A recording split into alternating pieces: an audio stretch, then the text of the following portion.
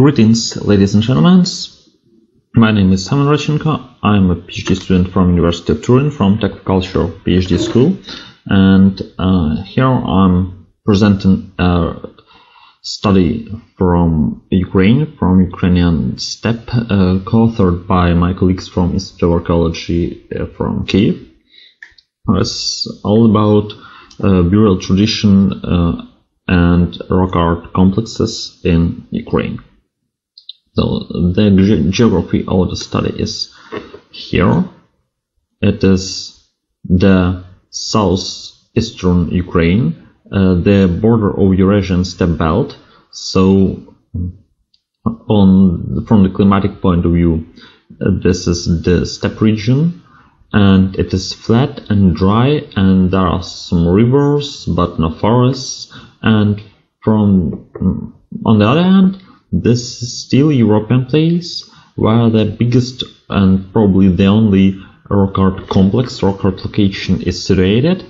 This is Kamyana Mohyla hill that contains thousands of different engravings on the 68 rock art locations from different age, starting from Upper Paleolithic and up to modern age. So what the Kamyana Mohyla is? This is the sandstone monadnock that originated 14 million years ago on the bottom of North Sea. There's a discussion concerning its origin, and probably this is the part of caldera. So it is a trace of volcano activity preceded by sea bottom sediments. Anyway, after the North Sea has gone, the monadnock here was an attractive point for numerous cultural groups from different ages and from different periods, and these people came here to live and to produce their own sacrificial images, rock art images of different shape. So you see the landscape situation here is really special, and this place really lacks of sand and of stones and of petrographic anomalies, and Kamyana Mohyla is very picturesque petrographic anomaly that definitely attracted the ancient people from environmental point of view, because this is something completely special in the landscape of Ukrainian steppe.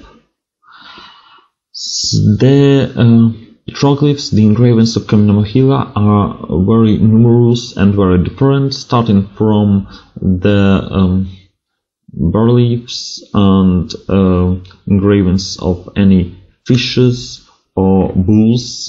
This particular bull is quite important, dating back to Aeneolithic age, or maybe this goat that presumably date to Iron Age. So there's a number of different drawing tradition and different semantic meaning for a lot of these images.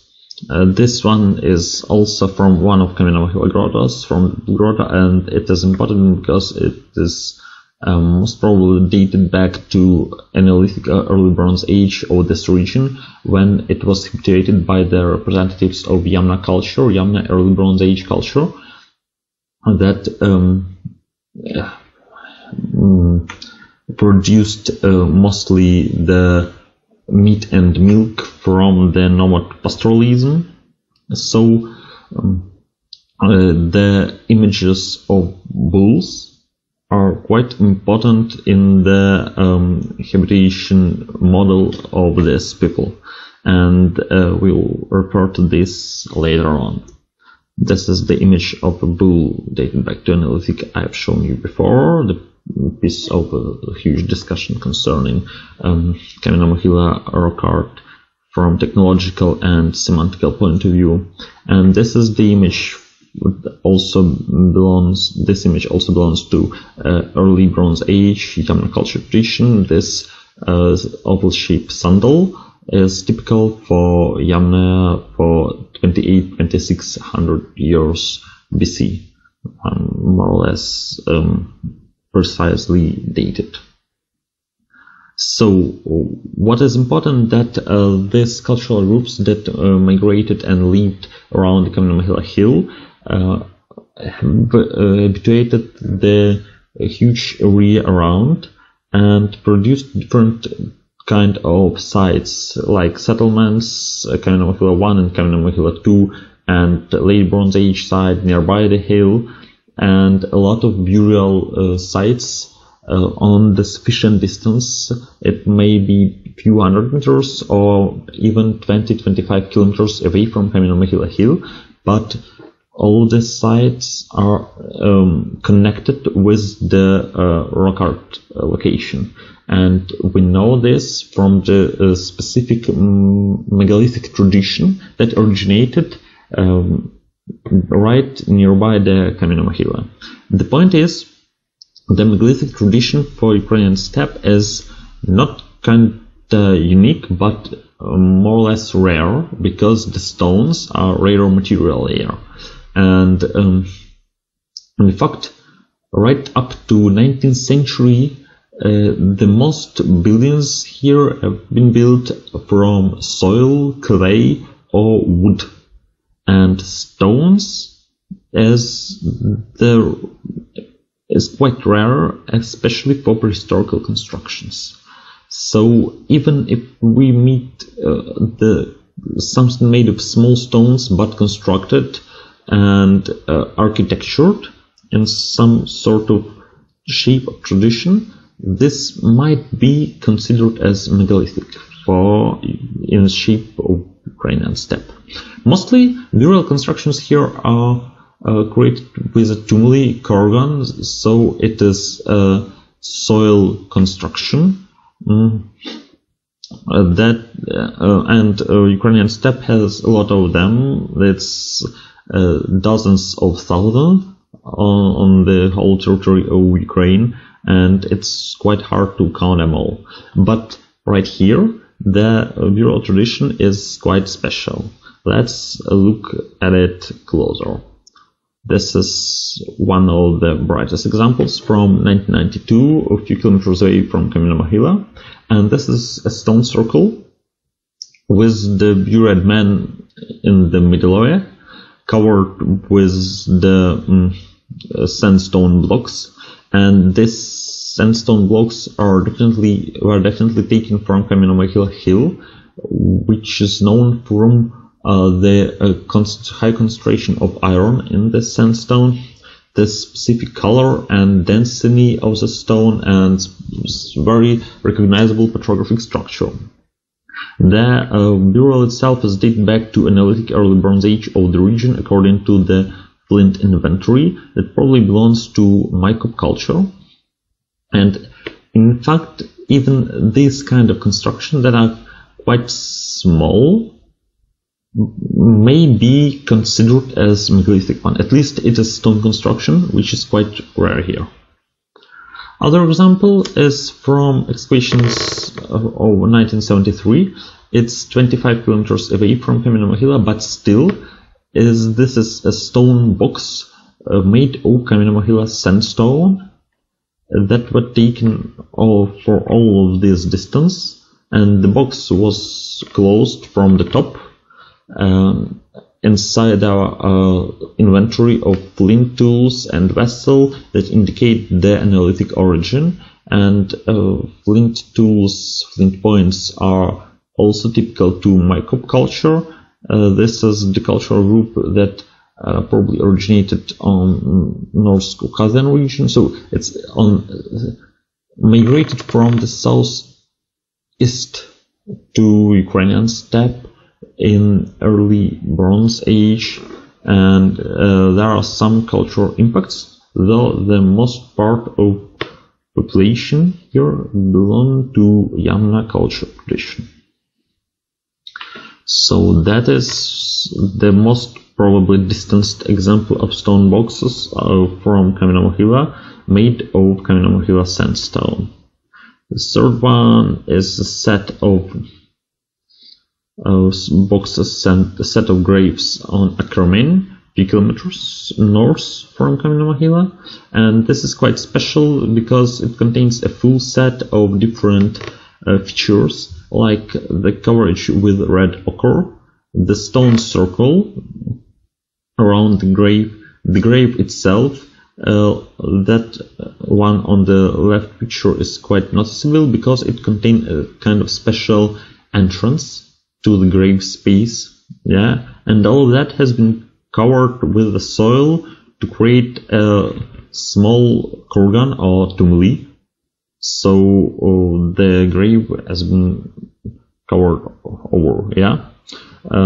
This also belongs to Aeneolithic and early Bronze Age, but no radiocarbon data has been received from these materials. So supposedly from the shape of vessels and shape of flints, we assume early Bronze Age origination of these materials. Anyway, all of this has been made from Kamyana Mohyla sandstone, so indicates a direct relation to the rock art site, obviously. And the forecast from this set of today is quite nearby the Kamyana Mohyla, the one we excavated in 2017. It's just 200 meters away from Kamyana Mohyla. On the maps of 19th century, it has been marked as a tumuli, as a kurgan, nearby the grave, the shallow one. But when we started the excavation, we discovered that this is not actually a tumuli, but just a surface grave constructed on the ancient surface with no traces of soil coverage over the grave. So it's just a surface construction, which is extremely rare for the early Bronze Age of the region, because the burial tradition for that age typically assumes the construction of tumuli or kurgan or any soil construction over grave. And here we have just a surface construction, also made from Kamyana Mohyla sandstone. The blocks are quite big. The biggest one is almost 700 kilograms weight. And this has been fixed with small stones and clay structures to create the box with some special features. We've modeled this through photogrammetry and edges of metashape to receive the data concerning the size parameters and weight, etc. And what is extremely interesting on that grave is the probable top of the box that has been destroyed by ploughing, and we fixed it and understood it from an amount of small stones that covered the upper part of the grave, but has been highly destroyed and mixed. And the second is this small stone nearby the head of the grave that has been covered with shallow notches and engravings, kind of engravings that are likely artificial. However, this requires additional study on the microscopic level, probably. The buried was a man of 25 years old, dated back by radiocarbon dates to 2700s BC. His inventory was quite poor, though the grave itself indicates its special social position. Untypically for Yamna culture burials, the inventory is unusually poor for a socially important person. It contains just a shell of unio nearby the buried head and a small piece of limestone. The microscopic investigation of this limestone indicated the artificial processing, and what is more important, the piece of autogenous copper, which might indicate the trace of relocalization, a trace of import from the nearest copper consistent places like Donbass mountains, Donetsk mountains, or even the Caucasus mountains. Again, this might be analyzed once more through from chemical point of view. However, the existence of limestone, which is untypical for the region, and the autogenous copper, which is also unusual, indicates the non-local origination of this inventory. Nearby the grave, the two ritual structures has been found. The first one is the school of Yanbu and Limbon, date back to 26-2500 years BC, and this is definitely a ritual sacral location, sacral object that brings us back to the sacralization of bulls and cows during Aeneolithic and early Bronze Age of the region. That is indicated by the rock art tradition and by the numerous examples of such sacral events nearby the Kamyana Mohyla. Another ritual object is the overturned vessel, a typical one for Yamna culture or developed Yamna culture, similar to the ones that has been found in Ackerman 1 and Ackerman 2, these sites excavated during 1952 nearby the Kamyana Mohyla. The process, the ritual of vessels overturn is known from early Bronze Age and Middle Bronze Age of the region of Ukrainian steppe. And here we see it once again. That indicates also the relation of the grave to the Yamna culture and early Bronze Age of the region. All this together makes the grave, on the one point of view, quite unusual for the burial tradition of Yamna culture, because for now only 4 surface graves for this culture is known, and such burial tradition is more typical to the globular emperor culture. However, the area of the later localization is far northwestern from the Kamyana Mohyla. Though some cultural transmissions has been indicated for Yamna and globular emperor culture, so the existence of such phenomenon might be one more indication of these interconnections. On the other hand, the inventory and the ritual nature is typical for the Yamna culture and for early Bronze Age on the region.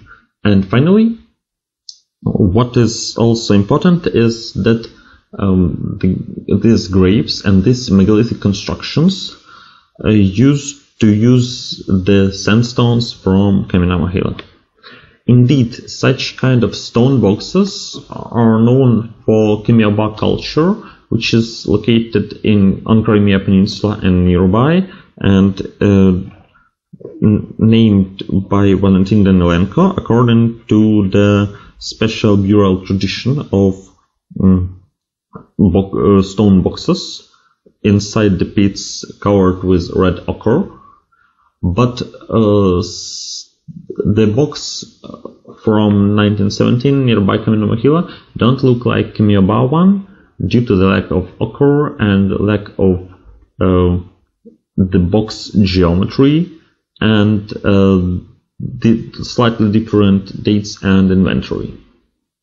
So Rather than indicating Kamyana culture, this box points unusual social position of the young culture representative.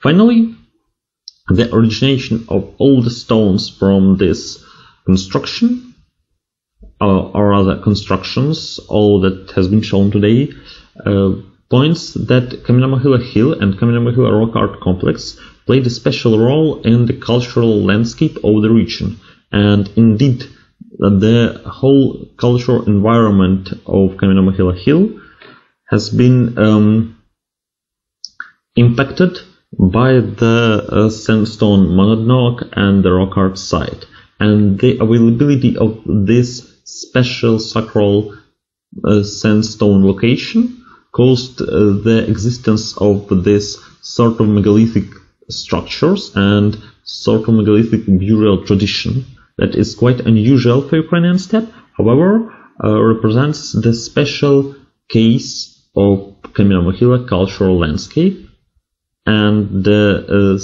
quite special process of Ukrainian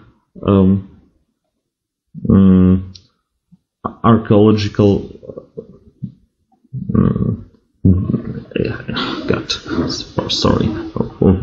quite special process for Ukrainian archaeology.